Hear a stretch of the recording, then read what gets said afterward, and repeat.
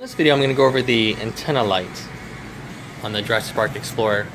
I call it the antenna light because it's mounted where the radio antenna used to be. Some people call it the hood light or fender light or cowl light, you know, whatever you want to call it. It's in this general area. But yeah, it's a Dix Epic Baja Laser 100, and it's actually an older style Dix Epic Baja Laser light. Sometime in the late 90s, early 2000s, something like that, they updated the design where it no longer has this this finned base. You can see right here it has these reinforcements on the base. You know, at some point they updated it, which yeah,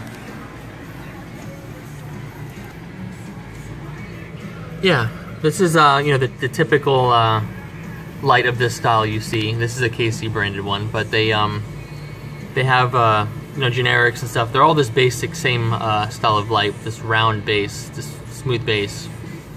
So yeah, something to be aware of. You know, even if it is just says Dix Epic, you know, Baja Laser light, you know, look out for the fin bases for the old style. It's a little bit harder to find. It's not impossible, but yeah. So yeah, nothing to be cautious with is when I was first looking for these, I found a couple of them that were pictured like this. The box looked like this with the fins and everything, but then the seller posted pictures of the lights and they were the newer style. So there must have been some overlap between they updated the light and then when they updated the box. So just be aware of that. So the other option here is we have this one, which is stainless, bare, and then there's this one that's painted from the factory. Obviously, when painting stuff like stainless steel and stuff like that, it's, you know, it's going to be better for you if you can find one that's already painted from the factory, because this is going to have a really good finish on it. Whereas this one's bare stainless. I'm pretty sure they're the same material and everything. Just this one's painted from the factory. It's going to be a little bit easier to paint. You know, you won't have to scuff it up as much and stuff like that. But yeah, the other difference here is they have a 150 watt sealed beam version, which is pictured here, and a 100 watt halogen version, which has this removable bulb here. You wouldn't think that would be a big deal, but what I found is the one with the removable bulb hazed over really easily. I don't know if it's because, you know, air and stuff can leak by where the light's mounted, but yeah, it turned really hazy. And I haven't, you know, I had this on the truck for a little bit, but I mean, I haven't really driven through that much rain or anything. The truck's been in the garage mostly, so this was the original bulb I had in my truck, and it hazed over really quickly. Where you can see the sealed beam version is still perfect because, you know, no air or anything can get in there, so you can really tell the difference there. And you know, so I swapped it out on mine. I actually this is one of the bare stainless ones that I found first that I painted, and it took paint pretty well from what I can tell. I put it, you know, I scuffed it up quite a bit, and I put a etching primer on it. It appears to be okay. I did find this one later, so if I do have problems with paint sticking to that one over time, I'm gonna paint this one, put it on.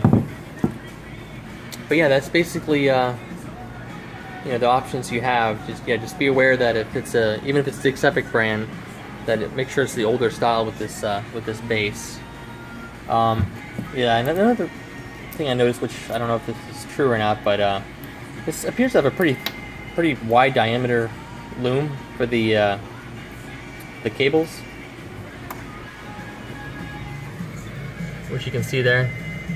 I mean, I don't know, I don't have one of these, you know, KC versions or a generic version. They might come with you know, thicker cable, but yeah, that's something to note there. Also, yeah, it looks like for the movie they used the black version too. If you look at this picture from when they're making the Explorers, you can see that it's black with the chrome base there.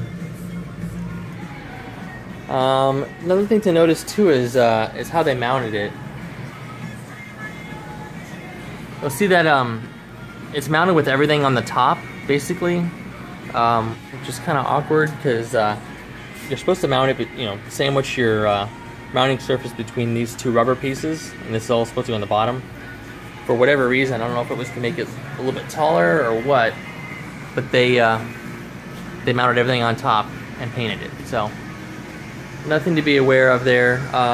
Also, getting to the underside of this to mount it is a little tricky. You can't get to it from the fender area. I thought maybe initially you could take out the fender lining and get up in there or something. The only way to get to it is by taking the blower motor out or cutting a little access hole in your firewall. If you take this blower motor out, where the AC blower motor, that gives you access to the cowl area to get to the underside of this to mount it. Yeah, I think that's about it. Yeah, these are not hard to find. And when you do find them, most of the time they're sold in sets of like 2 or 4. Not a whole lot of people buy just one of them. So, yeah, so there's a good chance you might have a few extra to sell or as backups. Yeah, I hope that was informative.